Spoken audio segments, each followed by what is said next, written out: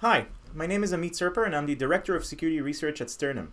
In this video, I'd like to show you how you can easily protect your OpenWrt device from various vulnerabilities and exploits by using the free tier of our Sternum product.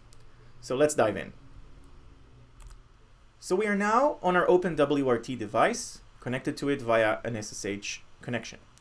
Now, I have here in the root home directory, I have our attack simulation kit, which is a tool that you can download off of our website, which I will show you later, that can simulate various vulnerabilities and exploits. Now, if we run it, you can see that we have a few scenarios here. We have some heap memory attacks, we have some heap information leaks, and we also have command injections. So in this demo, I'd like to focus on the command injections. So what are command injections? Just to quickly have a recap. A command injection is when a user control string is being passed directly into the system C API call. That means that if there is a web page, for example, on your router, where you can ping an address to see if it's responding, to see if your connection is up.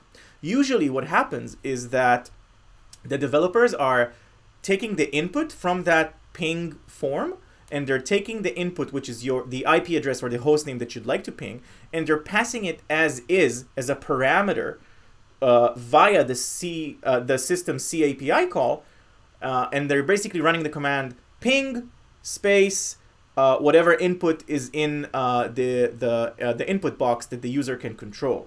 Now, in many cases, when this input isn't being sanitized properly, an attacker can inject an arbitrary system command. So instead of sending a ping, they could run whatever they want with the privileges of the web server, simply by adding a semicolon. So by adding something like semicolon cat/etc/passwd, you can run the ping command. The command will get to the semicolon, which will end the previous command and then execute whatever is after the semicolon. So that means that you can run arbitrary commands on the router. So let's try to simulate something like that with the attack simulation kit. So we can see that if we run it with 3, which is the category of the command injection, and then 1, which is the simple without sanitation scenario, we can see that a ping is trying to be sent. And then once the command is finished, we can see that the contents of /etc/passwd are being printed out to the terminal, which means that the command injection was successful.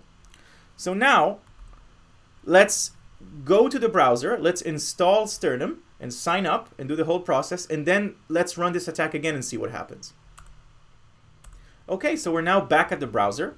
So in order to sign up for the free version of Sternum, you need to go to app.sternum.cloud/signup, and you'll get this page.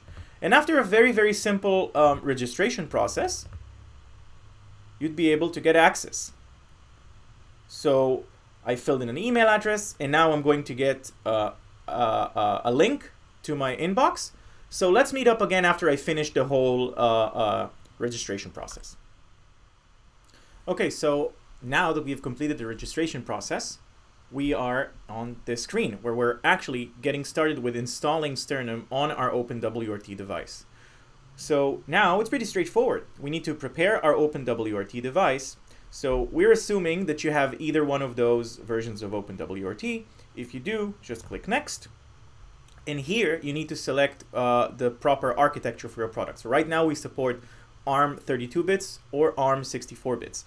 In my case, I am running on an ARM32-bit device, so I will just pick this button right here, and we can see this one-liner here, which is basically the line that we're going to paste in our terminal to install Sternum. So let's copy this one-liner and go to our OpenWrt device. Let's clear the screen, and let's paste the command. Now what's going to happen is there's going to be a few O package updates and O package installs to get all of the dependencies that we need to install Sternum, and then the Sternum installer will be downloaded and executed, and all in all it's a fairly quick process which shouldn't take more than 20 or 30 seconds. So let's go. So we can see that things are being downloaded.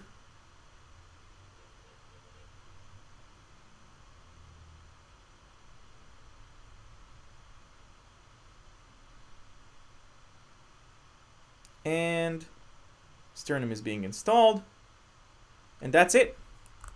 So now let's go back to the browser, hit next here, and basically we're ready. We're ready to monitor our device. So let's click start. And there we go. The device is connected, and we can now see it here. Here is our OpenWrt device. So now we can see here that we have, we can look at the dashboard, we can look at glances which shows us various items and all sorts of information on our device. We will touch on that soon. But now let's go back to our device and try to run the same attack scenario that we did before. So let's do attack simulation kit and do attack simulation kit 3 and 1. So let's run this scenario again, the same scenario that we ran before. So 3, 1. Let's hit enter. And we can see now that it failed. We can see that the ping was not sent and etc pass WD was not printed out. This is because Sternum is detecting, catching that command injection exploitation and stopping it. Now, if we'll go back to our cloud system here, to the platform, we can see that there are 2 alerts. So let's look at those alerts.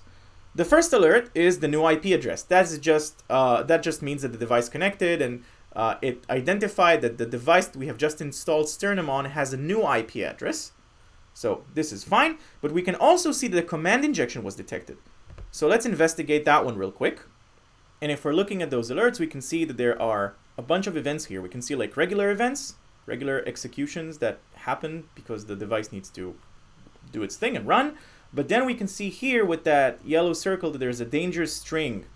And that dangerous string is the one that we were expecting. The attack simulation kit with the ping command and the semicolon and cat/etc/passw. And if you can, and you can see here that red circle indicates that the command injection was actually detected and prevented.